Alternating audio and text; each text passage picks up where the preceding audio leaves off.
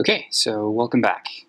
Today we're going to be talking about how to actually find the matches.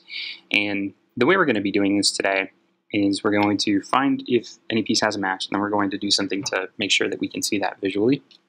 So the main idea behind this is actually pretty simple. We want to take a look at our board here. So I'm just going to draw in something that looks kind of like our board. We're going to have our dots arranged. And then essentially the idea behind it is we'll choose any dot here. So let's say we choose this one. We're going to call this our first dot or our dot to choose or whatever you want to call it. And then we want to look to the left until we either hit the board or until we find a dot that's color is not the same as the first one. So then this would be a dot with a column less than 1. So column minus 1, and the same row. And then we could also check column minus 2, but we don't actually have to go any further over than just 2 in that direction, because even if we have like a match 5, there's no way that you can get a match 5 unless you're moving up the middle one, in which case you only have to look 2 over, or 2 to the right, or 2 up, or 2 down. Even if it's like if it's a match 4, then we would be moving 1 up, and these 2 are the same. So we'd only ever have to look 2 in any direction. So that's another limiter that we can put on that. And then we'll do the same thing to the right. We'll look at column plus 1 row, column plus 1 row, column plus 2 row. Same thing with up and down. Column row plus 1, column row plus 2, column row minus 1, column row minus 2. And then we don't have to do those minus 2 plus 2s if we reach the edge of the board. We can just stop. And then we can test to see if our number of matches is at least 3. And if it is 3, then we can highlight those as being things that we consider a match. So let's take a look at the code here. Okay, so this is where we left off. If we take a look at our program right now, we should have our board filled with pieces randomly. And then we should be able to swipe to control to move the pieces. I don't know when there's a match yet, but we can change directions here. Okay, so now we're going to make them actually find out if there's a match where they are. So we're going to open up our dot script, or game piece, or whatever you call that script. I'm opening mine up in Visual Studio here, and I want to create a new method all the way down here at the bottom. So what I want to do, actually before I do that, I'm going to create a new variable too. So up at the top, I'm going to make a public, because I want to use this for debugging, but then when I come back I'll probably want to change it. I want to call this a Boolean. A Boolean is something that's either true or false. It's only ever one of those 2 states. And I'm going to call this Boolean is matched, and I want to set it to false by default. So when the game starts, it's going to think that it's not matched. So down here, what I want to do is I'm going to create a new method, and I'm going to call this void find matches. And I'm not going to pass any values into this at the moment. And this is just kind of sketching it out. So our main idea was we start where we are.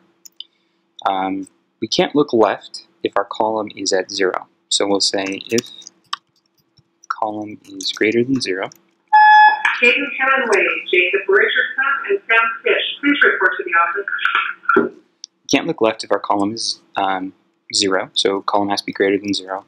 And a column has to be less than whatever the width of the board is, board.width minus 1. So that's what we have to do in order to check left and right. Now, let's start by checking left. So we're going to say, we'll create a new game object. We'll call this left.1. And this is going to be equal to board.all dots. And we want to find the thing that's directly to the left of us. So column minus 1, row. Okay, and then we want to say if column is greater than 1 and column is, actually, I'm going to have to do this part here. So we'll choose our left dot and we'll create a game object. We'll call it right dot 1. This is equal to board dot all dots, and we want to find the column +1 row. And we want to check to see if these are the same kind of dot that we are right now. So in order to do this, I'm going to use something called the tag system that Unity has built in. So if I pop back over to Unity, I want to show you what I mean by that. So I already recorded this video once, so this is already set up, but I'll show you how to set it up yourself. I'm going to go to my dots prefabs. I'm going to click on the dark green dot. And then I want to go up here and look at this right underneath the name. We've got a tag and we've got the layer. I want to make it, right now your object is going to say that it's untagged. So what I want to do is I want to tag this. So I'm going to go to where it says tag, and then go down to click add tag. And then in this new window, if you click the plus button, you can add a new tag. So say that we had a puce dot. We could do that. And then if you click save, that doesn't actually apply it to the object you were looking at. That just creates that as a new tag that you can do stuff with. So for example, I would go to my tags and create a dark green dot tag, and then go back to that object and assign it as dark green dot. Did the same thing with green dot, indigo dot, orange dot, red dot, salmon dot, teal dot, and then yellow dot. And so I made sure that all of these had a tag. So what I'm going to do is go back here, and right now I'm checking one to the left and one to the right. I'm going to say if left dot 1 dot tag is equal to this game objects tag, this dot game objects dot tag, and right dot 1 dot tag is equal to this dot game object dot tag. So we're checking to see if those are equal to our game objects tag. Then what we're going to do is we're going to say that those are matched, and we're also going to do something to make them appear a little grayed out. So I'm going to say, let's say here, let's do left dot 1 dot get component, and I want to get the dot component from this object dot, and then I want to say dot is matched is true, and then I'm going to do the same thing for right dot 1. So I'm going to copy this and I'm going to paste it there, and exchange this left with right. Okay, so it's going to register as true. And then what I'm going to do is, I'm also going to register this game object as true. Sorry, this dot game object dot is matched, or sorry, I don't need to do that. I can just say is matched is true. I don't know what I'm thinking today. There we go. Cool. Now I'm going to add a method up here in my update method. I'm going to check to see if is matched is true. And we'll say if is matched. We don't have to actually say is matched equals true. You can just say is matched, and that means true. Then I'm going to make this specific sprite appear a little bit grayed out. So I'm going to say sprite renderer my sprite equals get component, meaning I want to get the sprite renderer component from the object that this script is attached to, sprite renderer. And then I'm going to do my sprite dot color is equal to a new color, and I want it to be the same color it was, just grayed out. So we'll do 0, 0, 0, and that means it's going to be white because I'm passing in no colors. 1, 1, 1 is black. But then I want its transparency to be 0.2. Okay. Now, in order to test this, I need to call my find matches method at some point.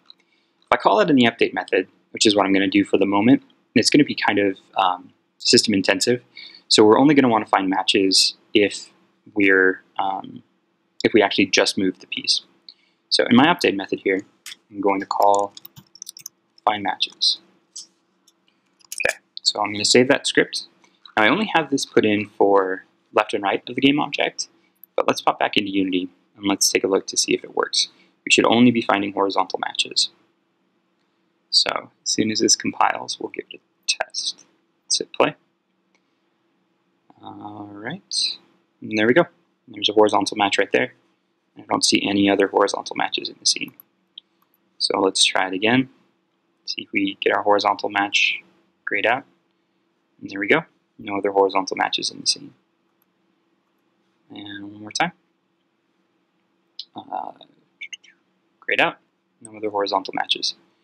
Okay, so what I want to do is I want to pop back here into my dot script, and I'm going to copy this method. So Command-C to copy, and Command-V to paste, and this time instead of looking for the column, I'm going to look for the row, and I'm going to compare that to board.height, and instead of being left dot, I'm going to call this up dot, and then instead of being column -1, this is going to be column and then row +1. And then I'm going to call this one right dot instead of, down dot instead of right dot. So down dot. And then this is going to be at column row -1. Row -1. And I'm going to change these objects here. So I'm going to take up dot, I'm going to copy this, I'm going to put it wherever I had left dot. And same thing with down dot. Copy this and put it wherever I saw right dot. So I'm going to save this, and I was wrong about the colors. 0, 0, 0 was black. So let's make this 1, 1, 1. Okay, cool. So let's hop back into Unity, and if we hit play, we should be able to find our matches right away. So, okay, looks like this one doesn't have any matches. Oop, and I have an index out of range error. I'm willing to bet I know what that is, but let's take a look.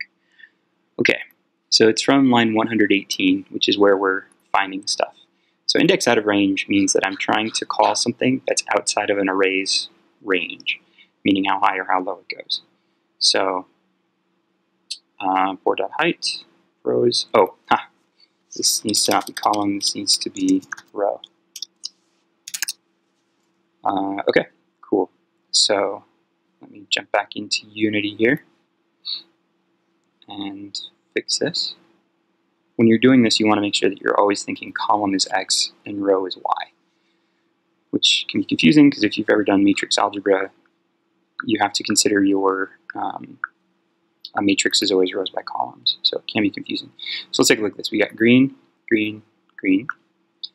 Here we've got dark green, dark green, dark green, dark green, dark green. Then we got another dark green, another dark green, another dark green. And then over here, we've got indigo, indigo, indigo, and then yellow, yellow, yellow. Cool. So if I hit play again, let's see if we find more matches. Nice. Now the other thing about this is since I'm calling it from the update method, it finds the matches as I change the board. This isn't how we're going to want to do it. We don't want that find matches running in the update method every single frame because it's very computationally intensive. But it is kind of how we're going to use this going forward. It's the framework we're going to use, not necessarily the exact method. Okay. Well, there we go. We're finding matches on our board. If you have any questions or comments, please feel free to leave them below. If you learned anything today, please feel free to give it a like. You can follow me on Twitter for updates about when I post new videos. Other than that, have a wonderful day.